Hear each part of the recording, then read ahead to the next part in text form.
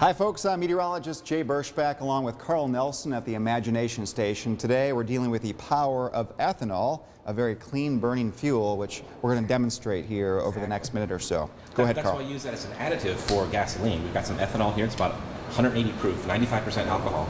And you can see it burns with a really clean flame. Yes. Right? There's no soot or anything coming off. And we're going to use this idea of ethanol burning and combustion to power a rocket. Okay. Now, I do have to point out, this is not an experiment you are going to try at home. We do have a safe version of this using just water. Check out our website. But for you and IJ, we're going to use the ethanol. Why don't you go ahead and get rid of that flaming tray. Alrighty. Here's what I'm going to suggest we do. We take some ethanol and we put it inside a 2-liter jug here. Sure. We're going to get rid of the excess ethanol.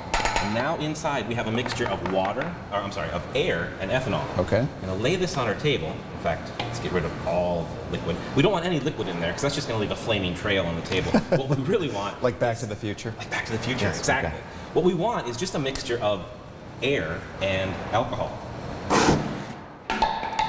Okay? It's pretty impressive. So the combustion happens inside the container, it ejects the gases, and it takes off, and there you go, there's your Back to the Future. Thank you, we did get a little bit of flaming alcohol. No flux capacitor, though. Not today. Nah. No flux capacitor. Wonderful. But what would be even better, I think, is if we could somehow take the force of that gas that's coming out the back of the bottle and restrict it, or actually increase the pressure by using a tiny little hole. So I got a tiny little hole here, about a 1/4 inch on the bottle cap, and that should increase the speed of a rocket, in theory.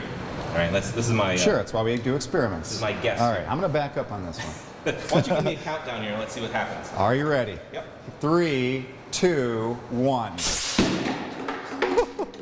Isn't that nice?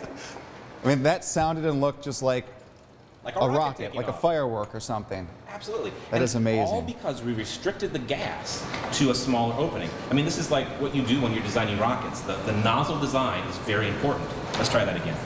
Is this a different nozzle or same nozzle? Same size nozzle. All right, I'm going to back up. You know, we hit the pillar over there. This time, let's see if we can miss the pillar. Give me a countdown. 3, 2, 1. Bleachers this time. It just takes off. Thank goodness we cleared the crowd out. We did. No crowd today. Yes. But again, not an experiment you can do at home.